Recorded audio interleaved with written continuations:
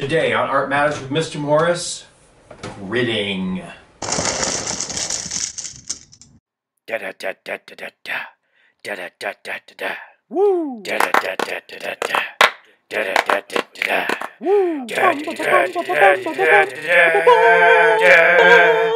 Art Matters with Mr. Morris. Yeah.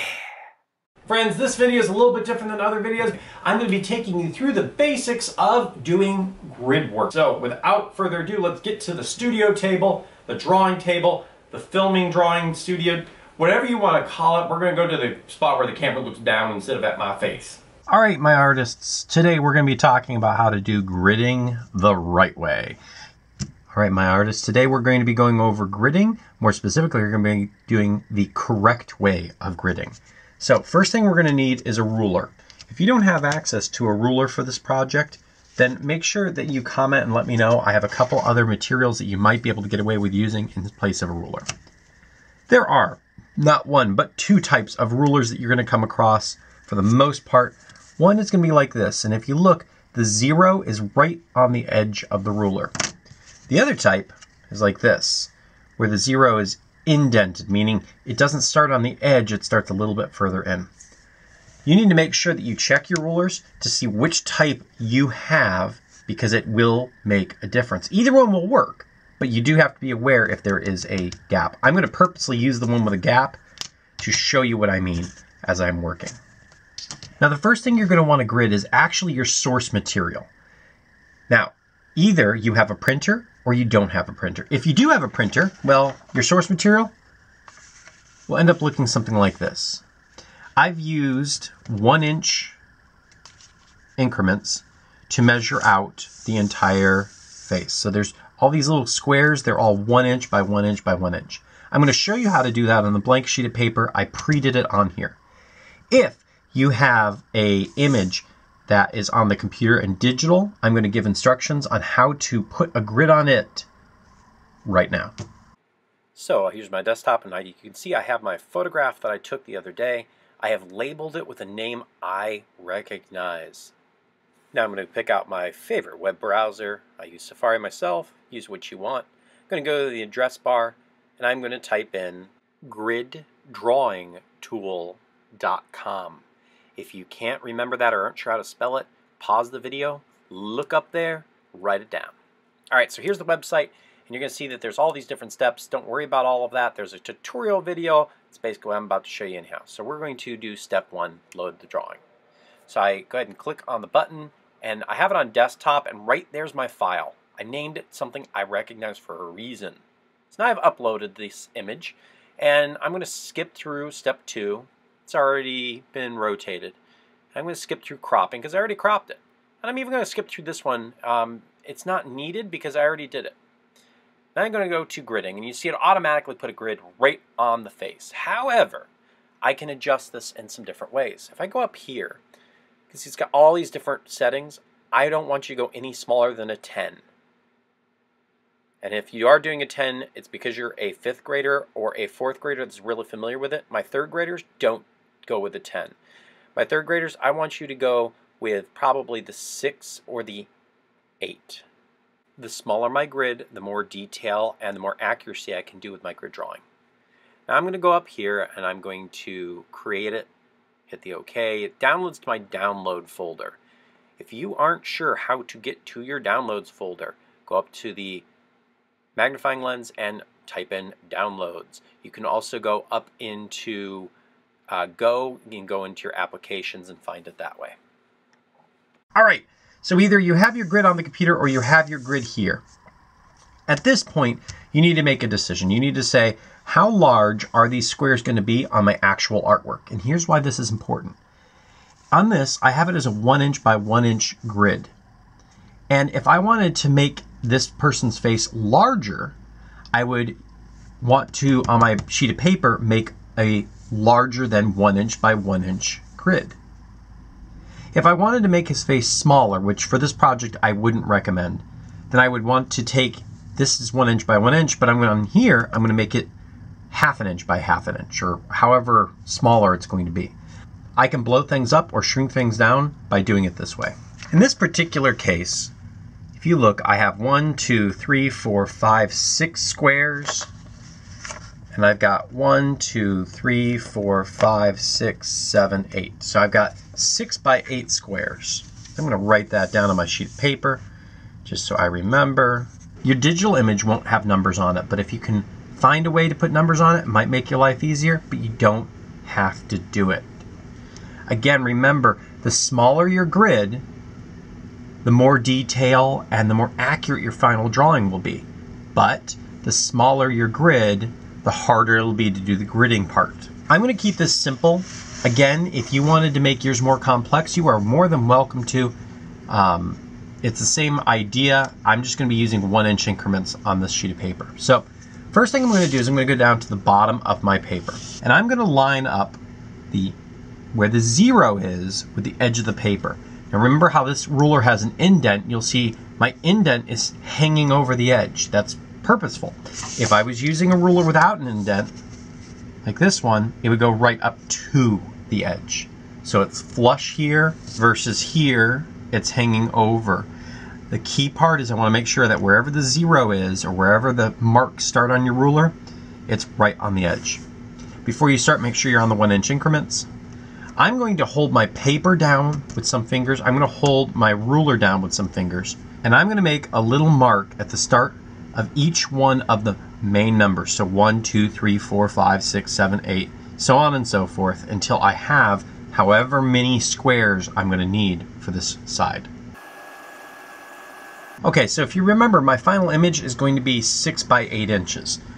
And right here I've got my 8. So now I need to go 6 this way.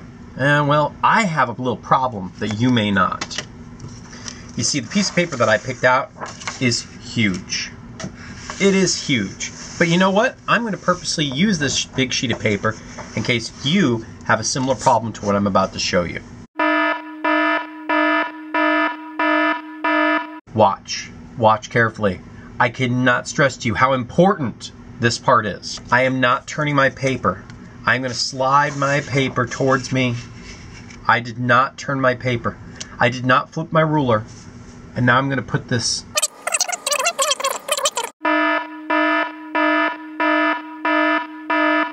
Alright, so I have my 8 marked. So now I am going to turn my paper. And voila. Now again, remember, my paper, my grid only needs to be 8 by 6. So I don't have to grid all the way up. I'm going to, just to show you how to do it though. I'm going to put this right on the edge. And this particular piece of paper I have is 12 inches. So that means I'm going to have 12 squares. I'm going to make sure it's nice and lined up. I'm going to make sure my indent is not affecting anything. And here we go. All right. Now again, I am not turning my paper. I'm sliding my ruler up. Let's say that my paper hadn't been exactly to the inch, 12 inches wide. Let's say it was 12.5 inches wide.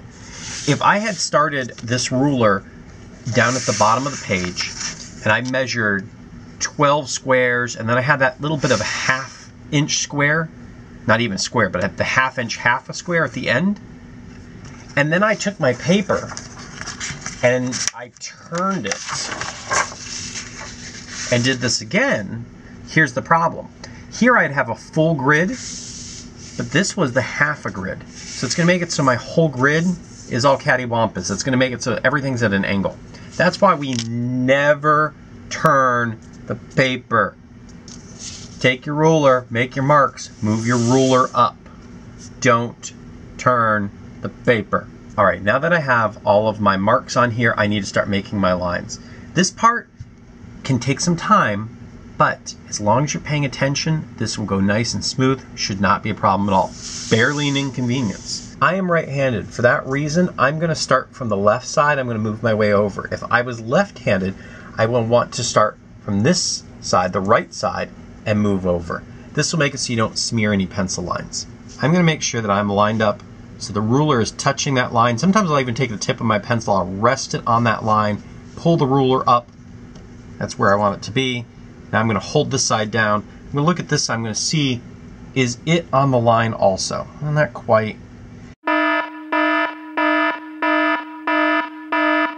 Before I make the line, I'm going to say, is it right on my two markings? Does my ruler look straight in comparison with the rest of the page? If it doesn't, double check things. But if it does look straight, it's on the line, I'm going to now draw a line towards me. This line should not be dark. This line should not be dark. I'll say it one more time. This line should not be dark. Now I'm going to move my ruler over to the next marks. So again, I'm going to make sure it's right on there. Make sure it's right on there. Excellent. And pull the line towards me. Always pull towards you. Don't push away from you. Pull towards, not away. Towards. Your line should be nice and light. All right, here I'm going to go through. I'm going to do the rest of the lines. This one's going to be a little bit trickier because the ruler has to go the whole length of the paper, line up my lines, and let's get started. Yes, grid drawing is one of the few times where I'm going to tell you, use your eraser, and only so that you can make sure your grid is as accurate as you can make it. The more accurate your gridding is, the more accurate and realistic your drawing will be. I have the exact number of squares here are going to be the same number of squares here. The exact size of these squares will be the exact size of the squares here. I'm copying the drawing exactly. Again, if you're one of my students that's really familiar with this, maybe one of my 5th graders or something, and you had wanted to shrink or expand your image, this would not be a 1-to-1 ratio because you would be taking the same number of squares, but making the squares larger on this or smaller on this. If you're not ready for that, my 3rd graders, for instance, keep this very, very simple. 1-to-1. 1-inch squares, 1-inch squares. In this case, I have 8 by 6. So here I want to make sure I'm only using 8 by 6. And I have this good piece of scrap paper. And what I'm liking about the scrap paper is it's a little bit thicker. It's got a little bit of rigidity to it. All right, so I have my scrap piece of paper. I want to put a 1-inch by 1-inch grid. You may be thinking, Mr. Morris, how accurate does this need to be? This does not have to be super accurate. I'm just going to kind of eyeball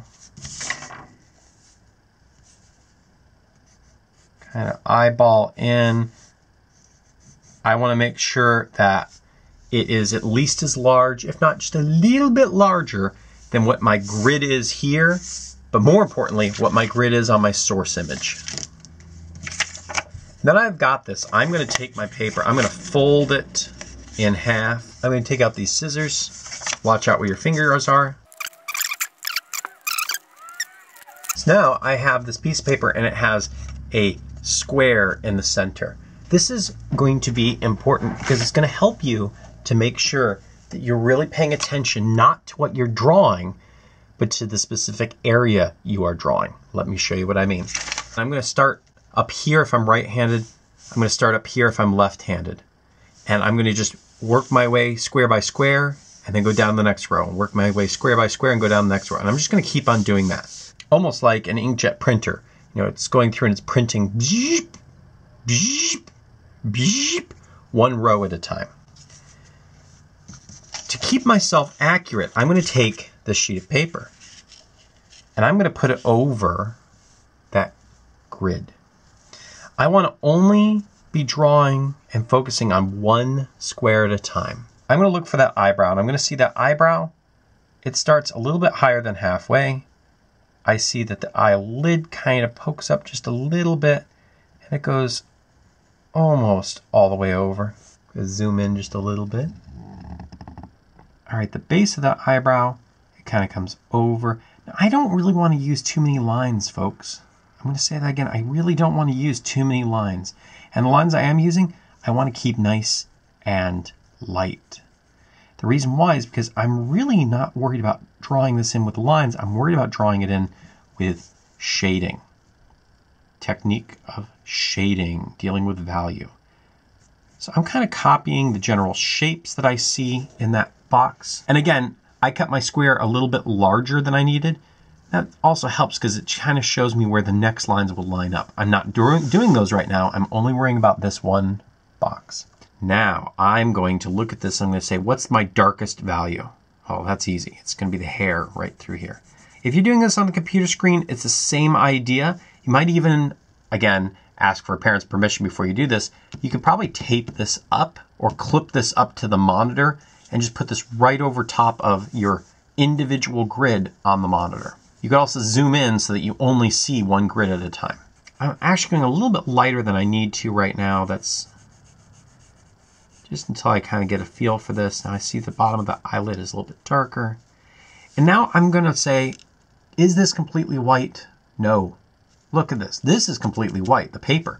Look how much darker that is. So I want to make sure that I'm trying to match that value. I'm going to take this, I'm actually going to fold it and compare the two. Compare these two and try to get the exact same value. Little circles. I'm saturating, but I'm not pressing down super hard. I'm pressing down lightly. Now you can see it's starting to look like that square. When I go to the next square, I want to make sure I'm paying attention to what was happening in this square. So let's say I did this square second. I would want to make sure that this line continued to carry down correctly. I would want to make sure that this value I carried on here if it carries on in the photograph. 3rd grade, 4th grade, 5th grade, I understand what I'm showing you is a pretty tough lesson to do. But take your time with it. You've got the time, take the time. I want you to go real slow with this. Make sure that your grid is done correctly. Make sure that your image is gridded correctly before you start drawing in. When you do start drawing in, again, remember, do rows. You're not going to have just this class for doing this. You're going to have next class for doing this, and I'm going to give some of you that class after that. So you've got a couple days to work on this. If you want to work on it on your downtime, go right ahead, but you don't have to. Just keep on practicing while we have our normal classes. I'm proud of what you are doing. Until next time, all of my friends, please remember, be kind to yourself and keep on creating. Have a great day. I'm Mr. Morris. Bye.